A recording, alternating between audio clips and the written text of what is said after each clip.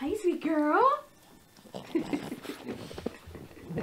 With winter on its way and temperatures dropping, many families are staying close for the holidays.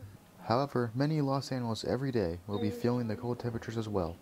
Luckily, with a little help from Jeanette, she hopes to find these animals a home for the holidays. So I foster kittens mainly. I did have a puppy recently, and they come to me when they can't care for themselves or eat on their own, so they need bottles and they need assistance using the restroom, and so I get them. I get up every 2 hours with them and feed them, and then when they are old enough, they get adopted by their forever homes and have a happy life.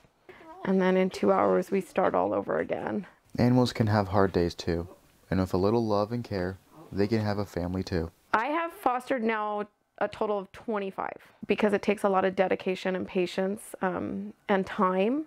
You have to have all of those, and so it's not for everybody, but I think more people need to do it because it's really special. However, not every animal here can find a home. Then they go back to the shelter, and then the shelter finds their forever home. Luckily, Jeanette herself has adopted one special needs animal who was unlucky. Her name is Grace, and so because she has only one eye, I decided she needed a pirate name, and so she's named after Grace Amelie, who was a pirate. So Grace, when I took the kittens in for a medical checkup, I saw this cutest little puppy.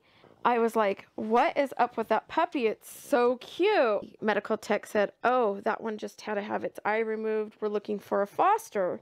And I said, oh, are you serious? Because if you are, I'd be very interested in fostering her. It's animals like these that will make for a great Christmas present, but not just for you, but for them too. For Canes News, I'm Evan Avora.